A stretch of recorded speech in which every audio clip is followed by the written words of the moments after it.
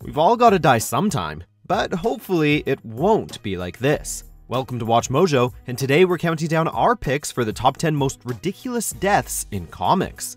Before we begin, we publish new content every day, so be sure to subscribe to our channel and ring the bell to get notified about our latest videos. For this list, we're looking at times when comic book characters met less than dignified ends, meeting their maker in some downright silly ways. Not every superhero can have a solemn and dignified death, but these are too ridiculous, even for comics. Think you know comics? Be sure to answer the trivia questions in between some of our entries. There's 3 in total, and the answers will be revealed at the end of the video. How many can you get right? Number 10, Grasshopper. Life sure wasn't kind to the 2 heroes who took up the Grasshopper mantle. And death wasn't exactly great either. The first iteration of the high-jumping hero got offed mere milliseconds after joining the Great Lakes Avengers, when he was hit by a sai that passed harmlessly through Dorman's head. His backup supersuit was later found by another short-lived hero, who only barely lasted any longer. See, his high-tech suit was built for jumping, hence the name. But after engaging the suit's maximum jump function, the second Grasshopper found himself catapulted into space.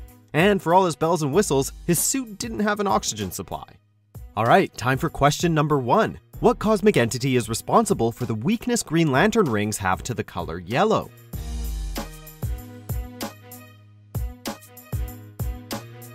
Number 9, Leeta 87.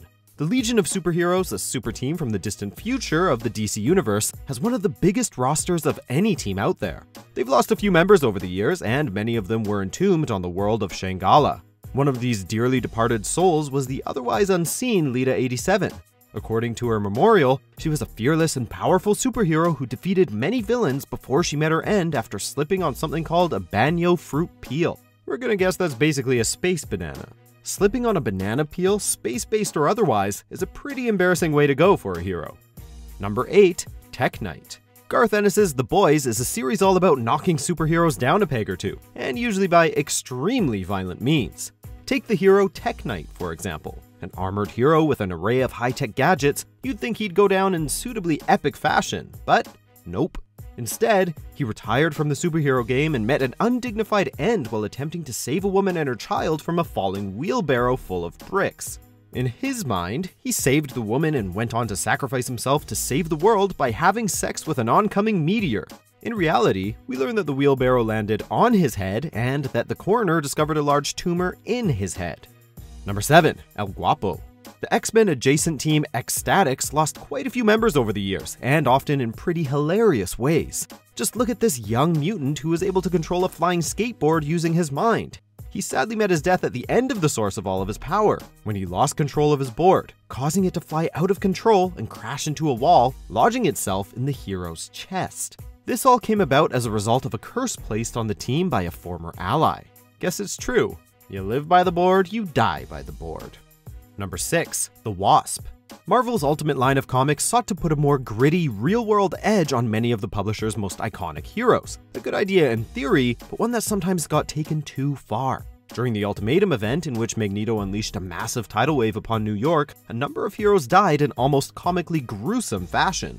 The Wasp, a founding member of the Avenger-style team called the Ultimates, was definitely the goriest death in the series, as the shrinking hero was gruesomely eaten by the Blob.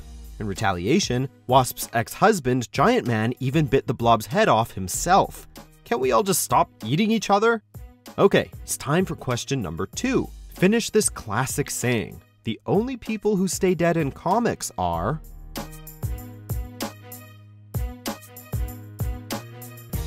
Number 5, Pantha. While she definitely wasn't the most popular or memorable character on the block, this dearly departed member of the Teen Titans surely deserved better than the fate that eventually befell her. During the Infinite Crisis event, the classic version of Superboy returned to the DC Universe, having gone crazier than a bag of snakes while living in an alternate dimension. The Titans, along with the Justice Society and Doom Patrol, attempted to stop the crazed former hero, but a backhand blow from Superboy vaporized Pantha's head. He even claimed that it was entirely accidental, adding insult to very fatal injury that took the hero out of action. Number 4, Eagle the Archer. Tek-Knight is far from the only hero from The Boys to meet a comically undignified end.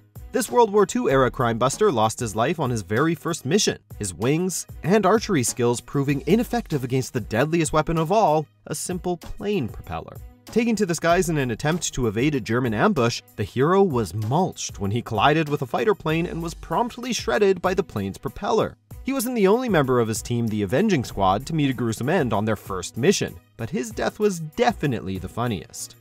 Number 3. Mary Jane Watson. Being the significant other of a superhero can be a pretty dangerous life, just ask Gwen Stacy. But getting tossed off a bridge might be a better way to go than the fate that befell an alternate universe version of Spidey's red-headed main squeeze.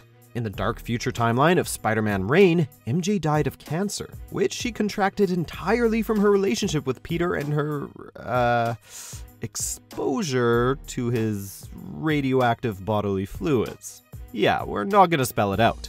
Obviously, this left Peter with some pretty major issues to deal with, so it's no wonder this older version of the web-slinger has grown bitter and angry. Number 2. Chip. There's actually a pretty long story behind the fact that Green Lantern rings are weak against anything yellow, making the galaxy's mightiest police force susceptible to attacks from banana peels and number 2 pencils. While on a mission with fellow Lantern John Stewart, the squirrel-like lantern of the planet Helvin was sadly and rather hilariously flattened by a yellow truck, bringing an abrupt end to his otherwise illustrious career as an intergalactic peacekeeper. Alright, here's the third and final question. Of the fine main continuity Robins, how many of them have died?